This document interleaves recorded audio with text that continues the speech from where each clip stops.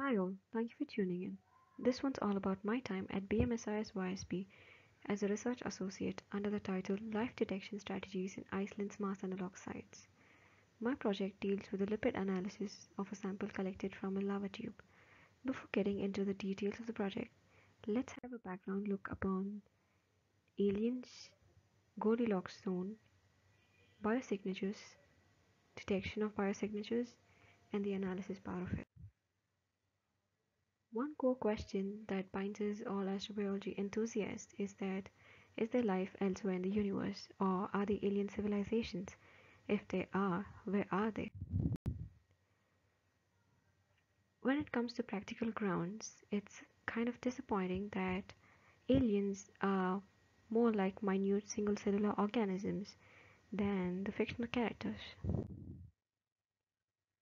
There's a concept called as Goldilocks zone, which states that if there is life, it has to be in a zone called as habitable zone, which is not too hot or too cold, and which in our solar system happens to be in between Venus and Mars, and that's exactly where our planet fits to be, and that is how life is possible on Earth.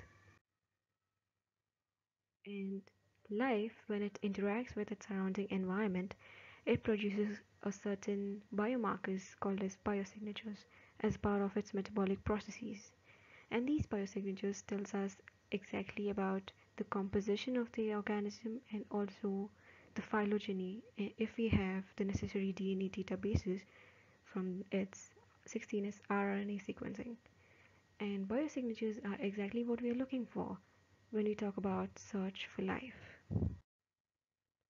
And biosignatures could be analyzed in analog sites, which are similar environments, similar geochemical environments to that of other planetary systems. And one such Mars analog site is Iceland, as it has subglacial volcanoes in hydrothermal systems. Subglacial volcanoes in hydrothermal systems are believed to have extreme temperatures, and also there are speculations that certain single cellular organisms, or extremophiles as we call it, do exist and have adapted to the extreme temperatures. And I have worked upon a sample that is collected from a lava tube.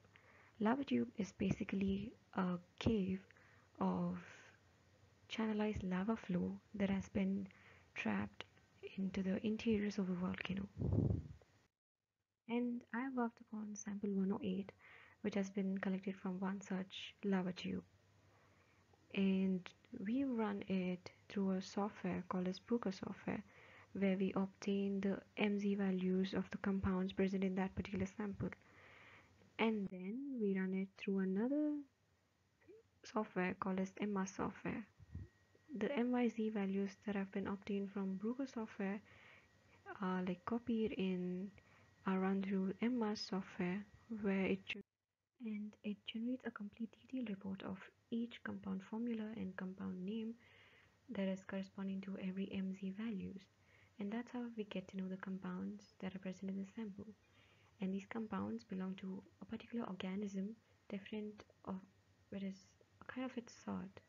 And once we know that a particular organism could be existing and growing in these extreme environments, then we must be sure of if these can grow in analog sites. Chances are they could also be growing on Mars out there. That's all for now. Thank you.